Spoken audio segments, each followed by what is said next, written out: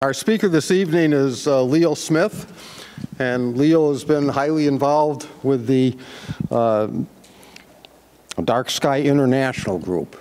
I think a lot of us think about pollution as water pollution, air pollution, and things of that nature. But light pollution is also an issue, and I think a lot of times we think about it in terms of impairing our view of the magnificent sky. But in fact, light pollution has a lot of impacts on pure environmental issues, wildlife, fish, even humans. And Leo has been involved with the group, trying to bring awareness of the dark sky issue to people, trying to get legislation passed in order to control excess glare and light spillover. So I think his presentation will be very timely this evening, and I'd like to turn it over to Leo.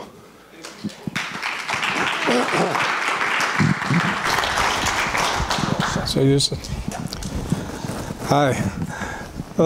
First, let me just start with an overview of how I got involved in this.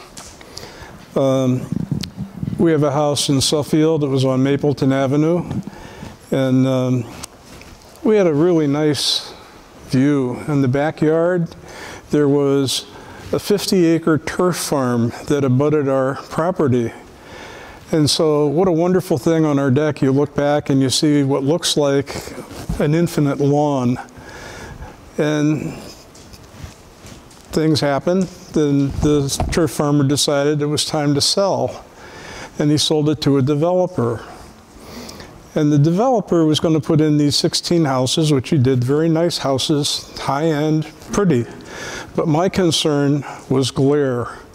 I didn't want glare coming at me from these houses. We worked with the developer. He brought us a sample of the light fixture that they were going to use on the outside, and it was horrendous. But it still had the tag on it that showed who the manufacturer was and so forth.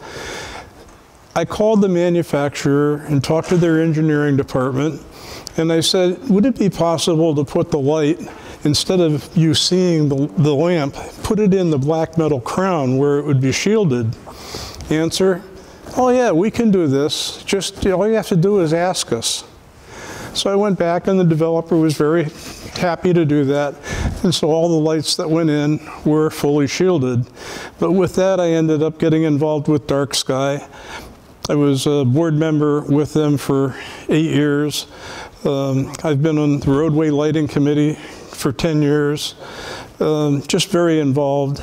And the research that has come about in the last 25 years is pretty phenomenal. What started out with DarkSky was really astronomers concerned about the ability to see the stars at night. But since then, the research has gone into things like how light pollution affects bird migration, how light pollution affects plants, how it actually eliminates some life forms. It's threatening insects, which in turn has to do with being able to, for populations of different animals. So with that, let's start with slide 1. So for billions of years, all we had was light and dark. Dark at night, light in day. Next slide. And then about 145 years ago, which is just a speck of time relative to how long the Earth has been here, we came out with the light bulb. And so that started the issue. Next. So part of the issues now has to do with what are the consequences? What happens with light pollution? Next. So one issue is light trespass, and that basically is, instead of designing the lighting so it goes exactly where it's needed on that pathway or street, the light is just blasting out in all directions, including into other people's property. Next. The other is glare, where, for example, when you're driving down the road, if you have street lights or if you have cars coming in the other direction, it creates glare. And when that glare takes place, it actually diminishes your ability to see. So it's not that light helps you see, but instead that if you don't have properly shielded lighting, it can actually cause you to see less. Next. Another issue with lighting is, are we lighting to the level that we need to light in order to see where we're going, or do we actually have a situation where we're lighting a lot more than we need? And an interesting comparison is this. Here you have a full moon, let's say, and the sky is clear, and you're out in a field. You can tell where those rocks are. You can see how you have to navigate. The light from that full moon represents 2/100ths of a foot candle. And yet today, when we set the standards for how much light you need, for example, in a parking lot, 20-foot candle. Hello? You know, do we really need 1,000 times more light in order to be able to see where we're going? No, we don't. But that's the way it's been, because a lot of the times problems come up when you have people setting the standards that also are involved in the lighting industry, where more light equals more sales. Next. So with Sky Glow, that's the last word. This is what started it all, where the ability to see the stars is not anywhere near as what it used to be. My wife and I took a trip out to the Four Corners, which is like the darkest place in the United States, and we went there for the time where there would be no moon, and during the dry season where it wouldn't be raining, right? And it was a spectacular show of what the Milky Way looks like. It was unbelievable, but we can't see that here. Next. So adverse consequences include human health, plants and wildlife, interference with the astronomy, but the one topic we didn't talk about yet is energy waste.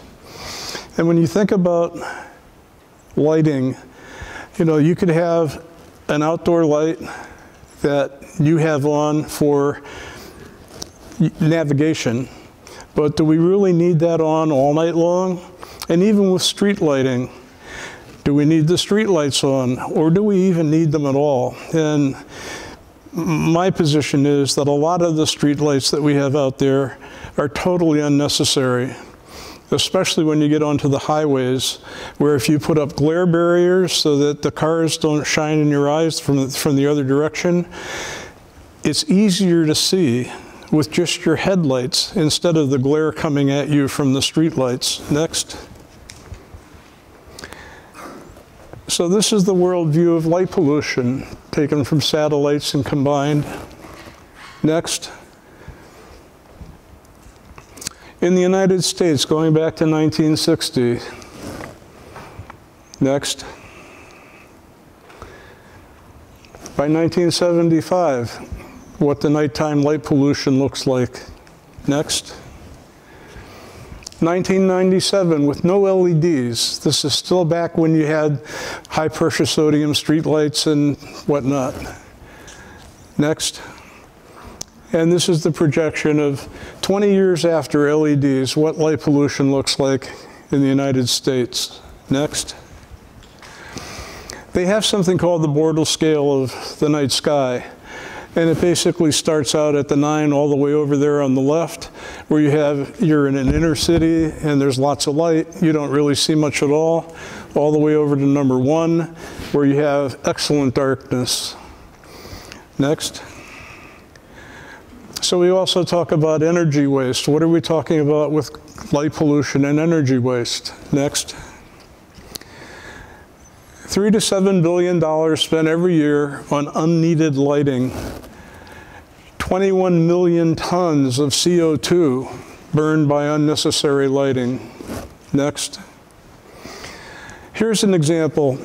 Sports field lighting. Everybody, you know, gets into the question of, you know, let's light the field, you know, so kids play into high school or whatever. And that's a wonderful thing. But when you get into the details, a lot of times there's no attention paid to whether you put in that sports field lighting, this one or that one. What do you do? Sometimes it's who's going to give you the best price. Next. But if you do it right, you can have sports field lighting that will actually cut off, say, 10 feet past the border of where that field of play is. And everybody gets to do what they need to do, but you don't end up lighting into the neighbors or into the sky. And what's interesting about sports field lighting is they have 4 different, what they call class of play. And class of play 4 is the lowest rating for lighting, and it represents an area that has no spectators. 1, 2, and 3 are places that have, say, up to 5,000 or up to 20,000 spectators, and they need more light. But all the light that they need has nothing to do with the field of play for the people that are playing the game. It has everything to do with spectators that are at a distance being able to see what's going on in the field. Next. So basically, there's just a tremendous amount of energy that is wasted on light. And when you think about the waste, it's not just a question of whether you are overlighting, it's also a question of when you are lighting. So for example, if you really don't need the light to be on after 10 o'clock, we have some situations where there are, let's say, residential streets that the sidewalks, they roll up at 10 o'clock. There's no one out there, right? And not only that, but the speed is like 30 miles to 35 miles an hour. You don't need to have street lights on all night long at 12, 1, 2 in the morning. Next. 99% of outdoor lighting is wasted. And most of it has to do with the fact that it's misdirected. You need the light right here, but the light is going all the way around every which way instead of being focused exactly where it's needed. Next. So there are controls that can be used with lighting that will help a lot. Dimmers, timers. They do have timers for streetlights, for example, where the streetlights use something called a photocell. If you ever look at one when you in the daytime, you'll see this little round thing at the top, and they screw that on, and it's the photocell is what tells the streetlight to turn on when it gets dark and turn off when it starts to get light in the morning. But they do have what's called programmable photocells, where you can actually set it so that while it does come on at dusk, it turns off at, say, 10 o'clock or 12 o'clock. You can set it. And they also have ones that'll say, let's drop this energy by 75%. So we'll still have some light, but we're not going to have that full strength of light. Next.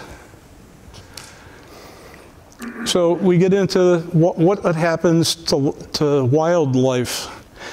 The consequences are pretty broad, even to the point of survival. Next. About 100 million birds die every year as the result of light pollution. Why? Because they follow the stars when they migrate. And lighting from the Earth interferes with their migration. Sometimes we'll show you a picture here next. So basically, the light pollution is a better indicator of bird densities than temperature, of precipitation, or tree canopy cover. Next. Light pollution is a predictor of the density of bird migration and birds at stopover locations, both in the spring and the fall, all across the country. Next. So there were 1,000 birds that were killed colliding into McCormick Place Convention Center in Chicago between October 4th and October 5th of 2023. And this is not for the first time ever it happened. It happens all the time. And part of it has to do with the fact that there are some mitigation techniques that can be used. Turning lights out is one thing, using films, and I'll show you a slide on that next. So here's an example to how to prevent bird window collisions. There are films that are sold, you can buy them online, where you can cover your window and it will either be a horizontal type line or vertical line that will basically work with the birds so they don't end up colliding with the window. They don't think that this is a passageway for them. Next. Another interesting thought is, we all think about how we work. We're people that are up during the day and we sleep at night, but what about everybody else? Next. Some birds and animals are totally nocturnal. All the time, 100% of that species is nocturnal. And then you have others that maybe are a little less. The primate species, only 30% are nocturnal.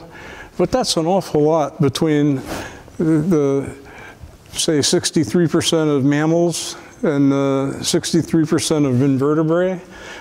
That's more than half. Next. So yes, the light at night has an attraction or repulsion to all kinds of animals, and it affects their times that they go out and forage for food, and it may end up conflicting with the time that their predator is out there, so it creates problems there. Next. Baby sea turtles, when they hatch, their eggs are buried in the sand. When they hatch and they come out of the sand, they look for light. If the moon is out there, they go to the water. Next. But if there's artificial light, they'll start migrating to the artificial light. And what will end up happening is they will die from exhaustion. Next. Take salmon migration. Whenever you have artificial light lighting up, say, a river, the salmon will generally stop at that point of light because they know that this light shows their predator where they are. And they don't get to the point that they should be to basically reproduce. Next. You think about insects, we've all seen this kind of picture where the insects are just flying around like crazy around the outdoor light and that they're attracted to it. And recently there's been some substantial research on what it says there, the devastating role of light pollution on the insect apocalypse. The insects are responsible for a whole bunch of things. They're food in the food chain, right? And if we diminish that food chain, we have problems for us. Next. When I was a little kid, I remember seeing all these fireflies out in the backyard. I mean, there were tons of them, right? How many of us today see tons of fireflies anymore? Not many. And next. So, light pollution for insects disrupts their flight activity, attracts insects that don't normally move from their habitat, are effectively trapped by light, and they have a loss of the population that's detrimental to us as well. Next. So, another issue with streetlights, and I confess I'm a definite, let's just say, advocate for not having so many streetlights, but when you think about streetlights, how does it affect the plants and the trees? Next. So here's an example, very visual. This is taken somewhere down in New York, where you have a streetlight proximate to a tree. And it's now autumn, and the parts of the tree that are further away from the streetlight have all fallen off the tree. But those parts of the leaves that are still on the tree that are close to the streetlight, they haven't done that yet. Next. Another question is pollinators. Next. Bumblebees are responsible for populating a lot in terms of our ecosystem and sustaining the crops. 7 states in the United States have lost the American bumblebee entirely. New York has lost 99%.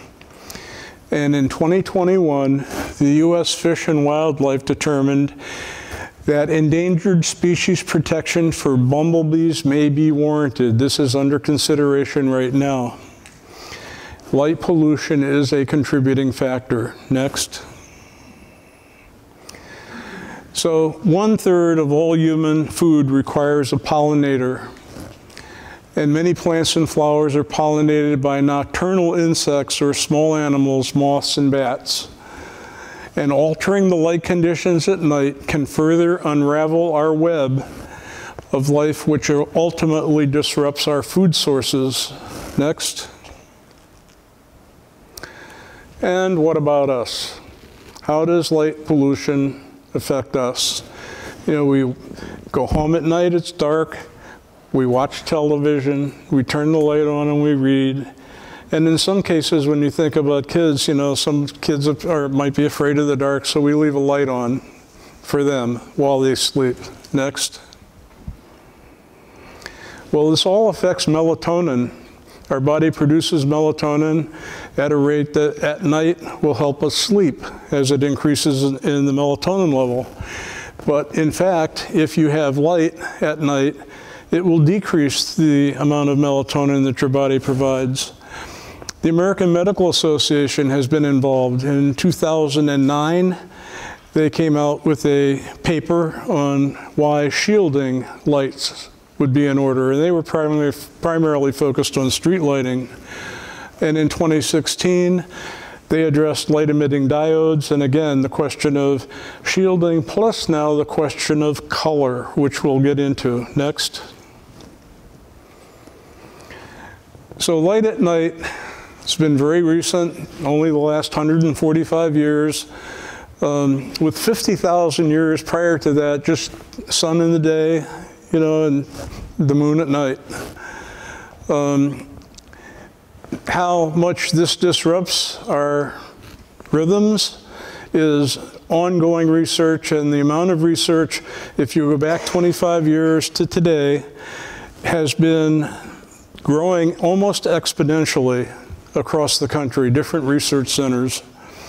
And more federal grants are now available, all directed to light at night. Thanks. And the next one.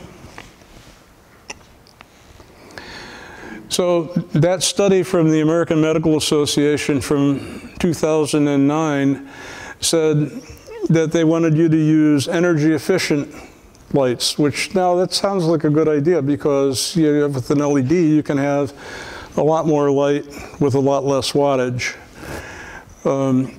They also addressed the light pollution reduction efforts and glare reduction efforts in terms of the fact that if you have glare, if I had a light like this shining at you, you wouldn't be able to see me. But if I take that light and I bring it down like this so the glare goes away, now you can see better. You still have the light, it's just you don't have the glare. And that all future street lights should be fully shielded for safety on the road. Next. Color temperature. This is probably the biggest new part of light pollution that there is. When LEDs were first put out, they had about 7,000 Kelvin, which is the rating that they use, a Kelvin rating, and that determines how much blue wavelength light there is. 7,000 is a lot.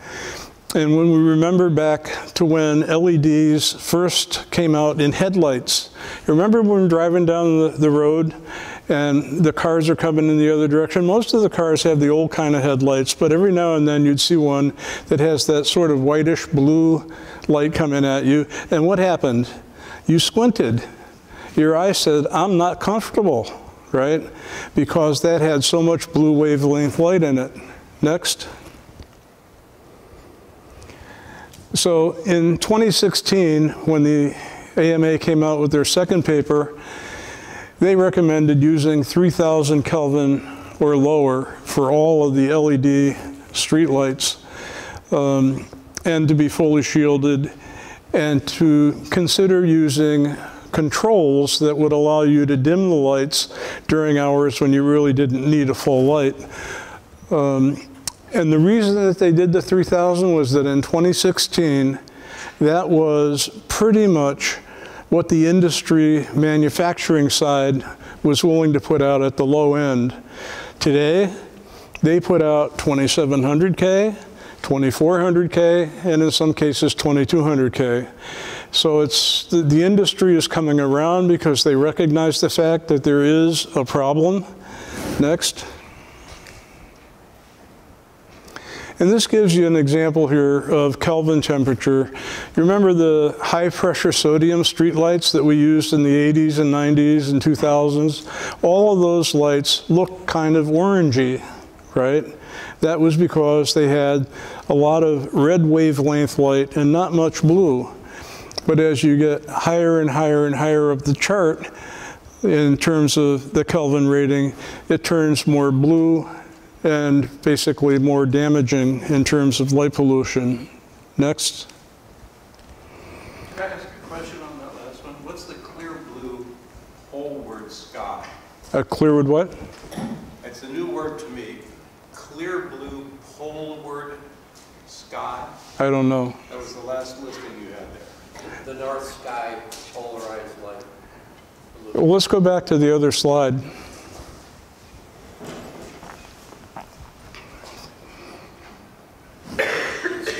Highest K rating. The clear blue poleward sky has to do with the amount of light that if you have no clouds and it's all coming through, this is the sunlight at its maximum. Next. An electric light, that's the measurement of the clear. This is the sun. And does poleward mean at the North Pole or the South Pole? You know, I don't know that. Next. So when we talk about curfews and lighting, what we're talking about here are timers and sensors. Timers if you want to turn the light out completely. Sensors if you want to have things like motion sensor activated lighting. Or in another setting you could say, well, instead of turning the light out altogether, why don't we set it so that at this time of night the light basically is reduced by 75%. We still got a little light, we probably got enough to see, but we don't really need it on full strength. Next. And then we talk about good neighbor lighting, something altogether different, just being nice, right? Next. So in the top left-hand corner, there's the light fixture that's shining in the neighbor's yard. No one likes that, certainly not the neighbor. Next. And so using shielded fixtures is a wonderful thing, but even if they're shielded, they need to be mounted correctly so that the light goes straight down. You could have a fully shielded fixture, and if you mount it so that it's like this, it doesn't do any good. The light will go straight out. Using those timers and motion sensors we talked about, using the least amount of light that you really need. If you had a dimmer where you could actually dial down the light, it would be an interesting exercise to say, at what point do we get to that level where, yeah, we can see, and we don't really need more than that. And using only when it's needed so that if you have a situation where you need light at night, say up until 10 o'clock, you have a timer that turns it off after 10. Next. These are examples of fully shielded fixtures that can be used in residential locations for the most part. Some of them are street lights. But by law, in 2001, Connecticut adopted a statute that said that all street lights in Connecticut going forward, paid for by the municipality or paid for by the state, had to be fully shielded, which was very good because up until that time the street lights were going up with, let's just say, bad lighting. Next. some more examples of lighting that is where they have the light concealed inside. Like on this white one here, you can see where the light is shining on the side of the fixture there, but you don't see that lamp itself. Next. And since 2004, here in Connecticut, we have worked with the state building code folks in adopting a light pollution control amendment that requires fully shielded lighting on all commercial buildings. It doesn't apply to residential. Recently, and that is just a Connecticut amendment, so it doesn't apply to any other state. But the International Energy Code does apply everywhere, and they recently adopted one about building facade and landscape lighting, so that if you, as a company, get involved with lighting up your building, you can do that. But if you close, then an hour after you close, you got to turn your lights off. Or if you do landscape lighting, an hour after you close, you got to turn the lights off. And you can't turn them on until an hour before you open up again. Next. So this is the one that covered the requirements for fully shielded commercial lighting, adopted in 2004. So we've had 20 years of experience with this. And what's interesting is there's really been no blowback from the industry. Everybody still gets to light. You still need the fixture. It's just that you're buying what we'll call the good kind. And in most cases, there's no difference in price. You know, so it's not like this is going to, like a lot of times in water pollution or air pollution, if you want to really do the reductions, you're going to have to buy this equipment and that equipment. It's going to cost an arm and a leg. Here, light pollution can be controlled without having to pay more money. It's just having the awareness ahead of time to know that when it comes time to buy those fixtures, buy the good kind. They don't cost more money, just buy the good kind. Next. Another thing that municipalities can do is adopt what's called a streetlight master plan. And what does that involve? That involves identifying and the warranting conditions that justify a streetlight. We need it at an intersection. We need it across from the fire department. We need it at a school crossing. A traffic light. You identify all those conditions, put them together, and then go out and do an audit. And okay, let's check the box here for every street light that meets one of our warranting conditions. And for those that don't, let's take a hard look at taking them down. And then you also have a side benefit. Your town engineer that usually is involved directly with the lighting will sometimes get a resident that comes in and wants that street light in front of their house, and is pretty persistent. And part of their argument is that Joe down the street, he has one, right? Well, first of all, with the streetlight master plan, the town engineer says, hey, it's not on me. Yeah, here's the rules. You don't qualify for one of the conditions, so we can't give you the streetlight.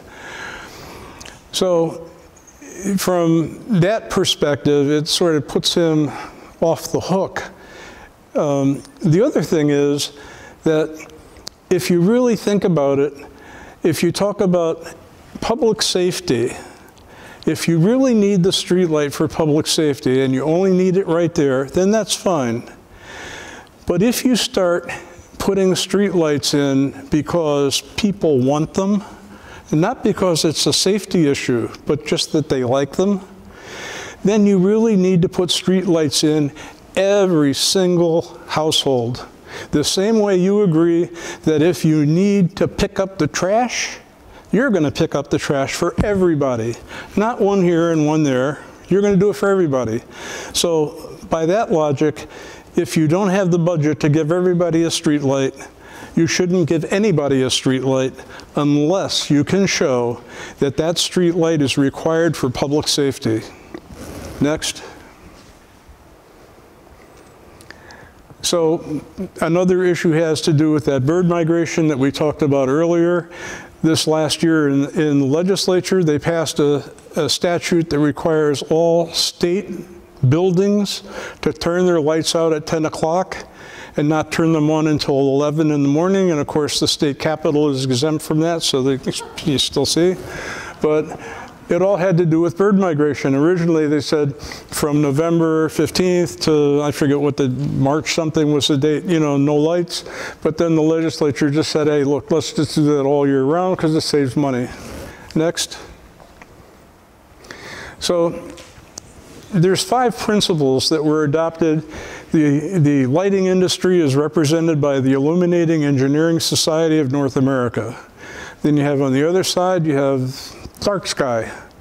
And those 2 organizations have been working together to try and find ways to resolve the problem. And so they came up with 5 reasons why you should have what we'll call a theory, a principled basis for lighting. And what are they? 1, the light has to be useful. There's no sense in putting the light out where there's no use for it. It has to be targeted. Yes, we need to light the pathway. That's a wonderful thing. But we don't need to light the side of the building over there. We don't need to put it into the neighbor's window or up into the sky because it doesn't do any good. Next is low light levels. And then that brings us back to that dial. If we could only have that dial that we could use to dial down the light, to see where it is that we say, hey, our eye says we really need more light, as opposed to like, we really don't need that much. Having it controlled, and this is where you have your sensors, your timers, motion sensors, things like that. And finally, color, that you will use warm light every time, unless there's some real reason not to. Those high blue wavelength lights do have a purpose. If you are a jeweler and you want to have your color of your jewelry really show, then inside that lighted case, you will probably have pretty high wavelength light to really properly display all of those pieces of jewelry. But you don't need that to identify a car or a person or better see that in what's going on outside. So that's the last one. Next. So that concludes the presentation. I do have some literature up here, some cards. Anybody that's interested is welcome to take them. And when we get around to doing the proposals before the State Building Code, Codes Amendments Committee, we certainly would welcome any support in the form of letters to the Codes Amendments Committee that would support the adoption of better light pollution control requirements. And so that's it. Thank you.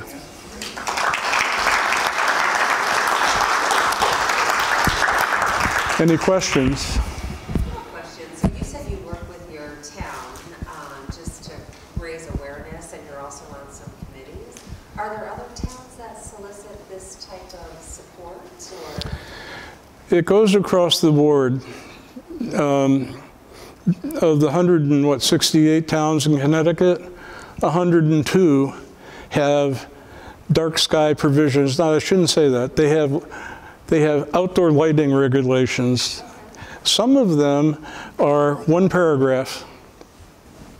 Some of them are 3 pages.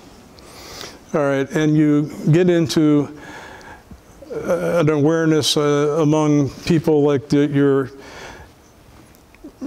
committees that will oversee zoning regulation adoption and things like that. And there has to be an interest in stepping forward to say, okay, we don't really have much in the way of light pollution control. So let's take a look at zoning regulations to adopt some changes and requirements. And remember, we're not talking about going back in zoning. It's not like if we do this, all these places are going to have to spend money. No. Zoning says, this is the rule. If you're going to start building today and you bring us an application, you got to do it this way. And if you are doing major renovations that require a building permit, yes, you got to do it this way. But it's not a problem because it doesn't cost you any more money. You're going to have to buy that light fixture one way or the other, so just buy the right one. Next. Can you comment on the new age auto white lights, headlights? Just say that again, please. The new age auto headlights, bright white. Any comment on that? They're probably more detrimental than they really need to be. You don't need to have them bright white. There's something now that's just been approved by the Federal Highway Administration called adaptive headlighting. And what it is if you, driving down the road, have your car headlights on high beam, you know how better you can see, right? Well, they've been doing this in Europe for a while. An adaptive headlight is one where it goes like this, it's on high beam, and when it detects a car headlight coming in the other direction, what it does is it moves like this, so that the high beam is outside the focus of the car coming, and after the car leaves, it comes back so that you have the benefit of that. And that will end up happening in the industry, but because it was just recently approved, it'll probably be 5 or 10 years down the road before lots of cars have adaptive headlighting. Next. Leo, on your second to last slide, there was a map. Yeah. Can I ask you a question about, is there a way we can look back at it? Sure. It had Connecticut and it had a green area. So that's the quiet corner of northeastern Connecticut, and it appears that it's not in the red circle, but rather it's to the left of the red circle here. What does that depict? What does this part of the map detect? The map, the green area seems to show they market it as the quiet. That's basically natural land that's more dark than, say, Hartford or Bridgeport or whatever.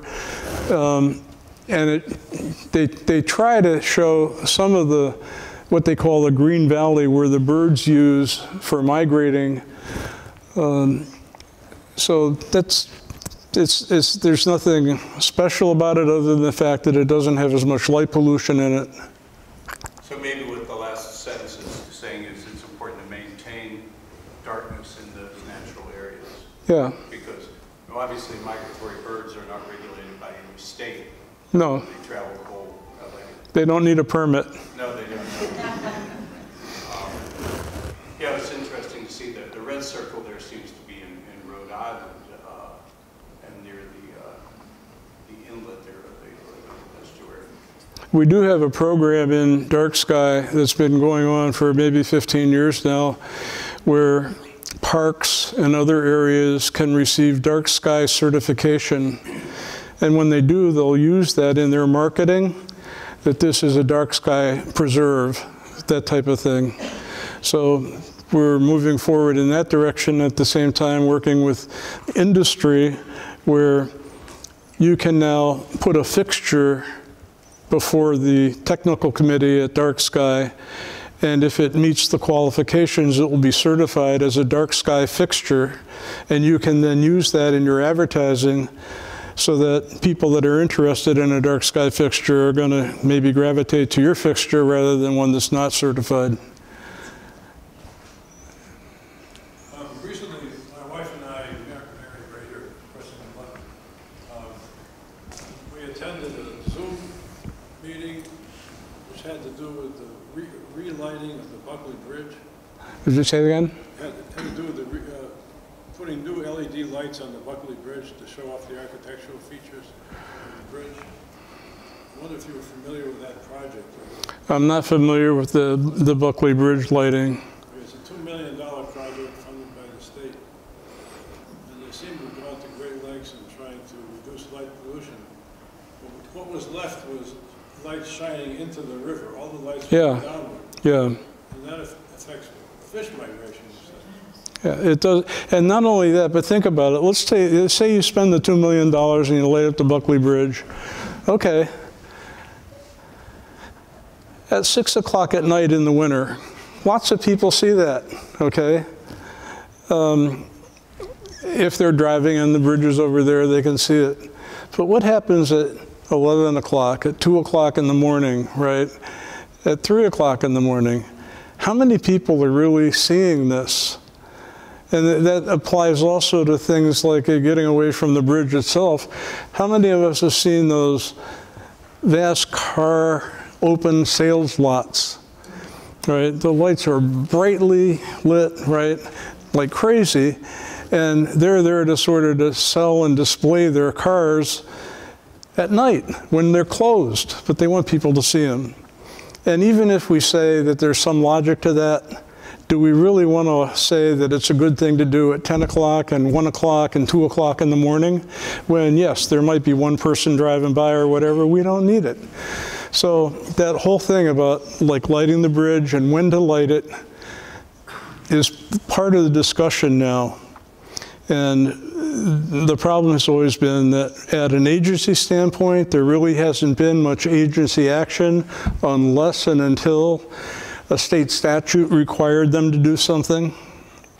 But it's becoming more common, at least, to have some discussion about light pollution issues prior to putting, the next avenue is to actually get light pollution classified as a pollutant, that it harms Connecticut's natural resources.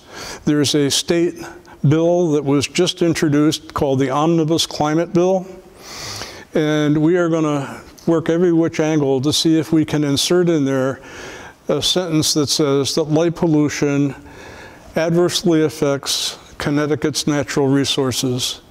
So we'll see. Do you know if Glastonbury has any lighting policy or regulation? The last time I looked, Glastonbury was one of the towns that really did not have much in the way of zoning regulations to address outdoor lighting. Go ahead. So it seems frustrating because most of this appears to be out of our hands.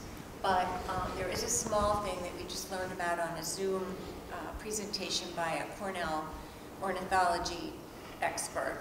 So in your own yards or back porches, and you can help me, Michael, a lot of our outdoor fixtures, the moths, which people hate moths, but moths serve a big food source for a lot of birds, they go up in it and then they fry. So if you just change, it's just as simple, like you're saying, change in the design. Do you know anything more about that? So the moths are getting trapped up in there by their attraction to the light. But again, I think it's one of those things like if it just was tilted differently. Maybe the question too is when it's on.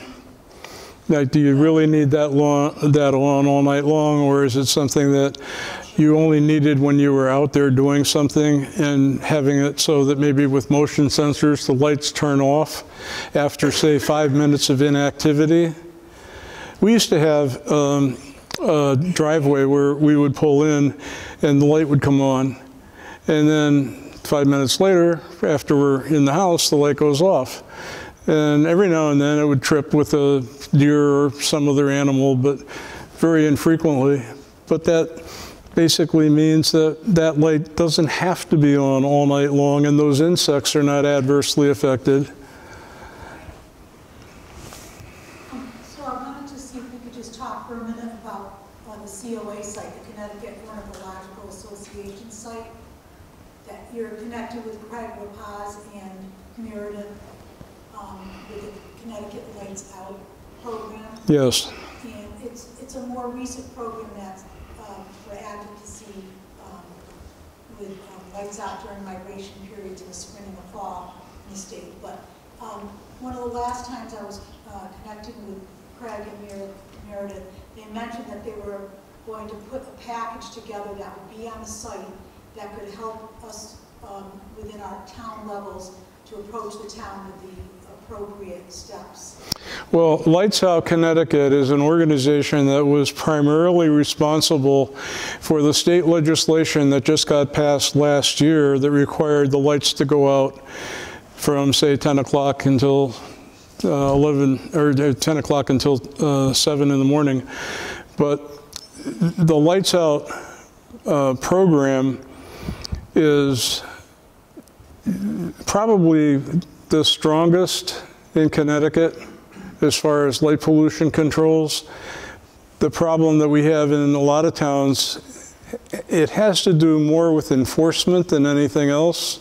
If we had the best light pollution controls adopted in, say, Glastonbury, that's fine, but what about violators? That requires your state building inspectors, local building inspector, or your zoning enforcement officer to enforce it, which means generally you have to take, if you're the zoning enforcement officer, you got to go out there and take a look at that light. And when do you see it? You see it when it's dark, right? Well, I left here at 5 o'clock. It's not dark yet, but I'm not coming back here, right? And then even if it were, you know, in December when it gets dark at 4:30 and you could still get out there, the attitude generally is that I have right now so many balls in the air, I can't really take care of these all, and you're coming at me with all this stuff? Are you kidding me? Right? They don't say that, but that's really what ends up happening, because interestingly, in 2004, when the state building code that required fully shielded lighting was adopted, there were no LED commercial lights on the market. That was 2006, 2007, which means that every LED light that went into the system was required by the 2004 requirement to be fully shielded. It didn't happen. Lots of people decided they do just replace, and sometimes they want to think it's on the cheap. If they get a light and they shine it like this to shine all over there, they can get by with just these two right here. If they had to actually point them down, they might need one here, one there, one there, and one there. So to avoid that, they basically want to have the light that shines everywhere. I took a trip down Route 5 in East Windsor and took pictures at night of tons of violations, put them together with a letter and sent them out to the zoning enforcement officer, and to this day, I haven't heard a word back, right? But I understand, you know, people are busy, they don't really have the time to get into it, and then even if they do, they realize that there's going to be some political blowback.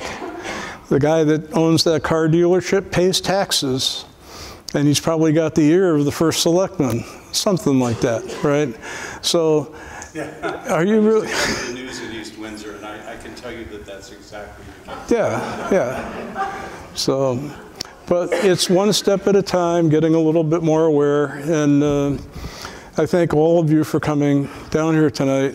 Yes? I wanted to make sure that everyone left with the same information that I gleaned from you in our discussion prior.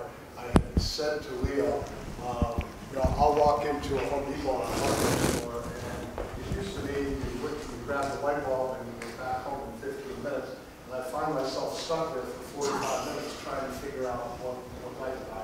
I've even gone so far as to have to go back with my LEDs, because after going up a ladder and installing them for my floods, I hated the color. So we had a discussion about spectrum, which was that style. All of the lights now, when you go into the store and you pick up that light bulb and it's in this little paper package, it used to be that that paper package would tell you that it was a 30 watt or a 60 watt, right?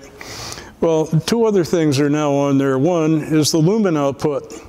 Okay, so you have an LED, it's a 16 watt, well, how bright is that? So they now say that it's going to put out 2,000 lumen or whatever it's going to do to give you some idea of brightness. The other line that's on there is a rating that ends in K, like 3,000 K, 2,700 K, but all of that has to do with the 4,000 K is out there. All that has to do with the blue wavelength light. And that, remember, the American Medical Association recommended 3,000 K or less. all of those light fixtures or light bulbs that you buy now are actually rated. When you look on that paper, it'll have a line there, prominent. It's not one of those things where you have to, it's tiny little letters. It says prominent. That'll say what the Kelvin rating is on that, and what you look for ideally is 2700 K. If they don't have 2700 K, then do 3000, but don't do 4000 or 3500. That's really useful information. As somebody that's been involved in conservation for my entire adult life, I have to be naive enough to believe that people want to do the right thing. You know, especially if it doesn't cost them anymore, right? And potentially saving them money by less electrical use. The LED was a great thing. I don't know if all of you are like me, it took forever to convert everything over, but I wasn't always happy with the color of the light. And maybe my eyes were trying to tell me something. The color of the light is what I'll call the big deal today, because you don't need to have the blue light to see better. It doesn't really do you any good. It's just that when they made the LED, and they started out with just what we'll call a naked LED, and it was producing 7,000 Kelvin. And then by using phosphor coatings on the LED, they could block a lot of the blue wavelength light. And so now manufacturers are doing that phosphor coating so that you can have that 2700K, 2200K. It will eventually be, they'll probably not have any sales in the 4000, 5000, 7000K. But it's just one of those things where the industry started out without any awareness. Just the easiest thing was to do the light emitting diode all by itself. And when that didn't work, there were towns that actually put in street lights with uncoated LEDs that had to take them down and replace them because of all the blowback that they got from residents about how ugly the lights were. So it just takes time.